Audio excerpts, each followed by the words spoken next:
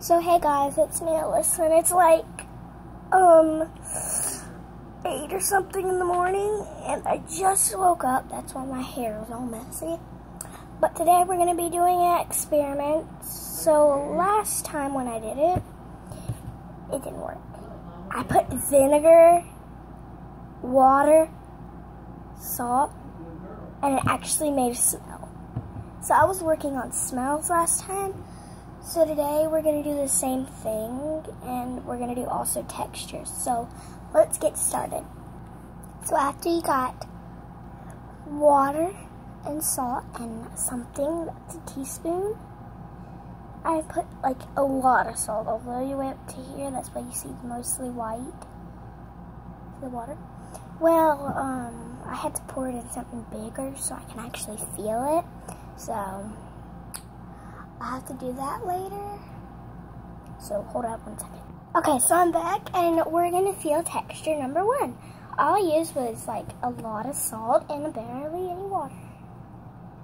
That texture. Let me describe it. When you have your fingers in the water and you feel it, it just feels like soft, squishy sand. And then when you take it out, it feels like rough and hard sand.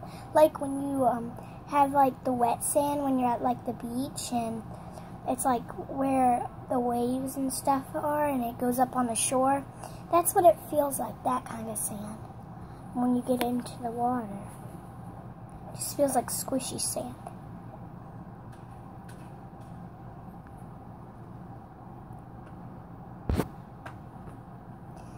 You want to see my dog? What she's doing?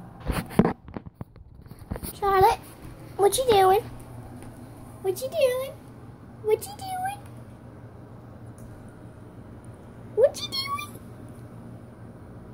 Sniffing my toes, I can see that.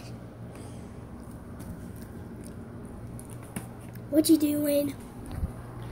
Well, that was texture number 1, and that feels awful.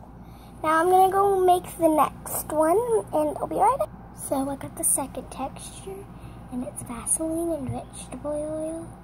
Gotta stir it up real quick, because this Vaseline is very, very, very sticky. Okay, so let me feel the texture. Oh, I'm never doing that again. Well guys, that was all the video today. See you next time on Kim, what's that? Kim, what's that? Kim, what's that? It's Alyssa. Hope you like and subscribe my video today. See you next time. Bye.